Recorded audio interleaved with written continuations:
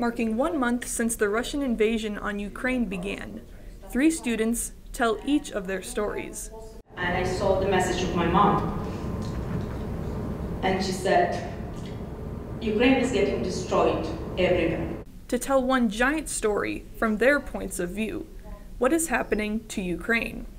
One of the students on the panel is NDSU graduate student Yegor Polunin.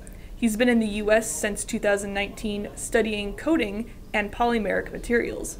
His home city is Lviv, and it's been under heavy fire since the beginning of the invasion. That part you can see that where is my home located.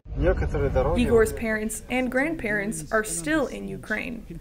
He says he talks with them often.